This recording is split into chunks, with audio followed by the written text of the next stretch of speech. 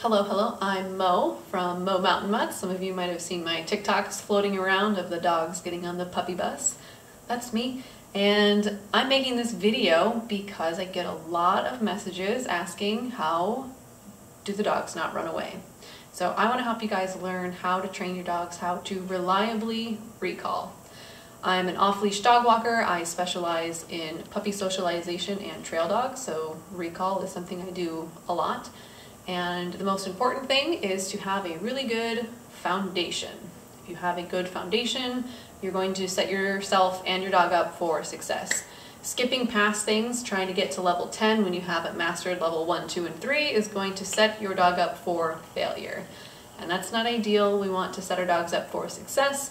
And so what a reliable recall would look like would be you call your dog, they stop what they're doing, they come all the way to you, and they wait for another direction. That might be to stay with you, you might leash them up, you might release them. So when you call your dog, it's usually for a reason. You might see another dog or another person and you need to leash up. So recall for you might look like come to me, leash for a little bit, and then you get to go back off. It looks a little different for everybody, so you have to know what expectation do you want and be consistent with it. So if you have multiple people in your household, you should all be consistent on your expectation so the dog knows the expectation and understands. So that's important, to be consistent in what you're training and to know what you want and then slowly work your way there. So you're not just gonna let your dog off leash and try to call them and see what happens.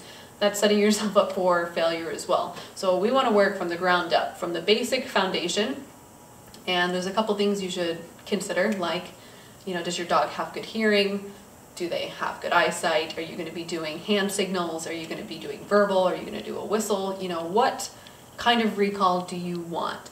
So there is no do this to get this. There is a lot of gray area, and there's a lot of modifications you will make according to your abilities and your dog's abilities. So I'm going to kind of give you the theory and the copy and paste, but this isn't like the say-all. This really isn't the exact only way to do it. I'm just going to show you a pretty good way that teaches a lot of dogs.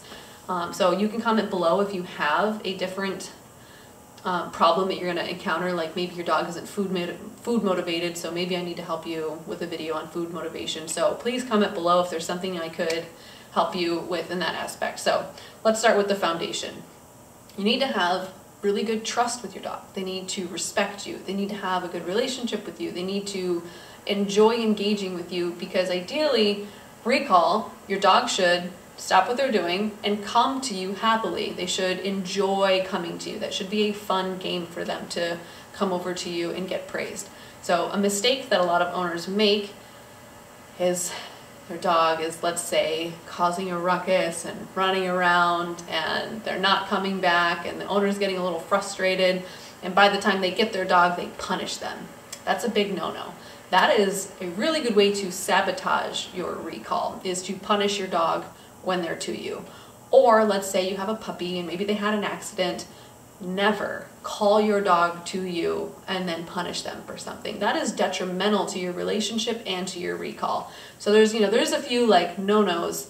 So don't make your bubble bad. You want your bubble good. Every time your dog comes into your space, good things happen, not bad things. So that's the first thing, is understanding that recall means I'm making a sound and I want the dog to perform a behavior, and that behavior is stop, come, wait for directions, and hopefully it's come fast. We'll work on speed of recall, but in the beginning your dog just needs to first know their name. That's the very first thing. Your dog needs to know their name. They need to have a good relationship with you, and they need to understand that your space is a good space and good things happen in your space. So when you call your dog to you, good things happen. You don't punish your dog in your bubble. All right, we got that? Everybody understand that? Let's move forward. All right, so you're gonna grab some food. And you're just gonna say your dog's name and toss him some food. Carl. Carl. Carl. There you go. Then maybe I take some of the treats and I put them up between my eyes and I say, Carl. And I feed him. And when your dog starts lighting up, shh, when your dog lights up and looks at you, you know that they expect food when you say their name. Let's get another dog. Louie!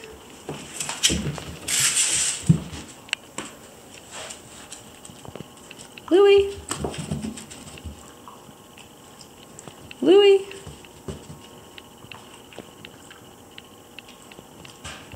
Louie! Oops, he's gonna go down the stairs and get it. Louie! You can hand feed it to him. And I'm not, if I was standing, I would hand it down, not at my hip, so they're looking at me. Louie! Echo's very food motivated, so we're just gonna use her dinner to demonstrate some of the things that I would do. So I'm gonna take a piece of food, and I'm gonna put it between my eyes because I want my dog to look at me when I say their name. Because my goal is when I say my dog's name, they look my way, then I give them a command. So when I do recall, I'm gonna say their name, then the command. So, Echo. Echo. We can also go, Echo. So she's gonna have to come back to me. That kind of creates that rubber band coming back and forth. Did I throw that too far? Right, Echo.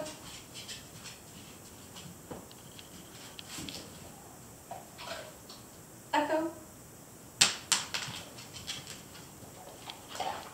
Echo.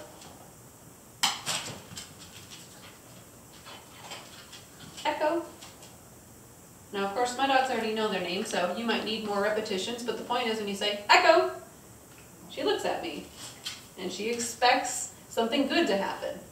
All right, so let's do this little drill. We're gonna do a sit and then a break. So we're gonna say, Echo, come, sit, and break. You might need to break it up. You might need to work on your sit. You might need to work on some other things first. You could just go, come, say, Echo, come, Echo, come. I'm gonna throw one away.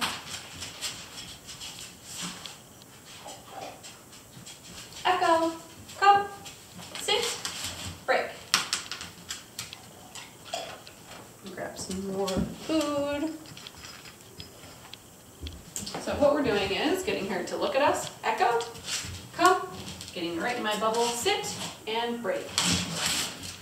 Break is important with your stay command and your recall because when are you done doing this? There is a start and a finish. It starts when I say your name, Echo. Good girl, come, sit, good, break. No. So you could go, come, come, come,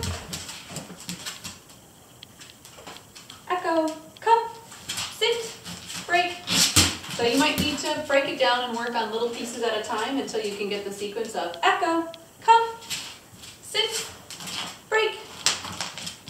You see her wagging her tail, she thinks this is pretty fun. Echo. So we can pay for eye contact. Echo. Paying for eye contact. Notice I'm paying here, not here. Echo. Come. Sit. Break. And break, you're just throwing food away to let your dog disengage from you. Echo. Come. Sit. Break.